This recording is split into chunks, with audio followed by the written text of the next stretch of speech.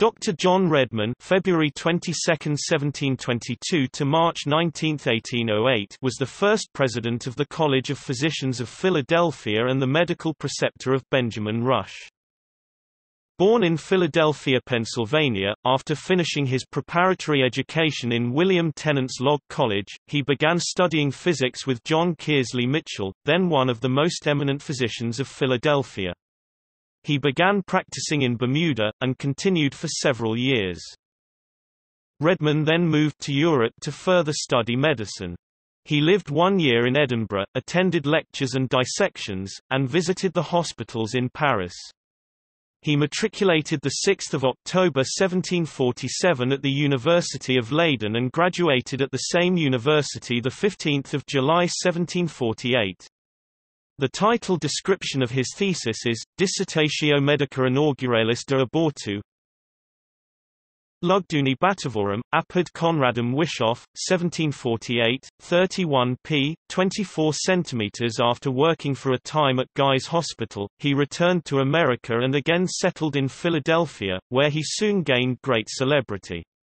Many of Philadelphia's leading doctors studied under him, including John Morgan, Benjamin Rush, and Caspar Wister. In 1784 he was elected an elder of the Second Presbyterian Church. He was a man of small stature, of good sense and learning, and much respected in his day. He became independently wealthy, and retired from business many years before his death.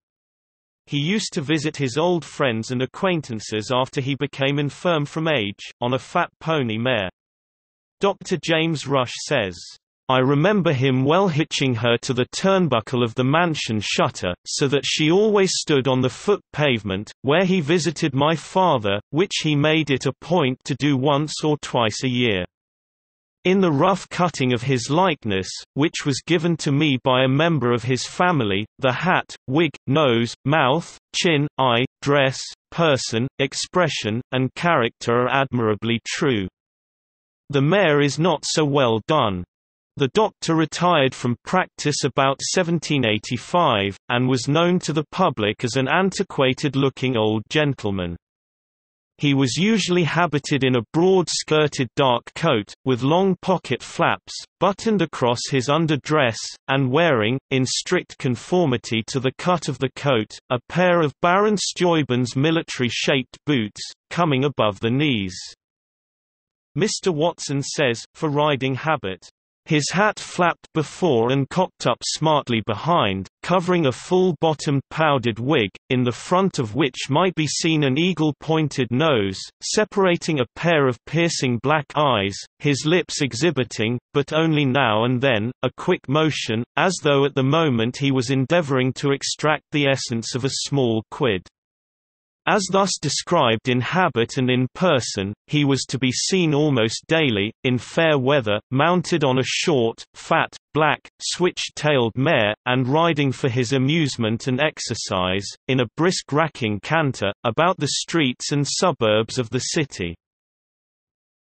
He died of apoplexy, March 19, 1808, in the same house in which he lived for more than half a century, on 2nd Street, about 1/3 of a square from Arch, on the west side, next to Dr. Ustick's Baptist Church.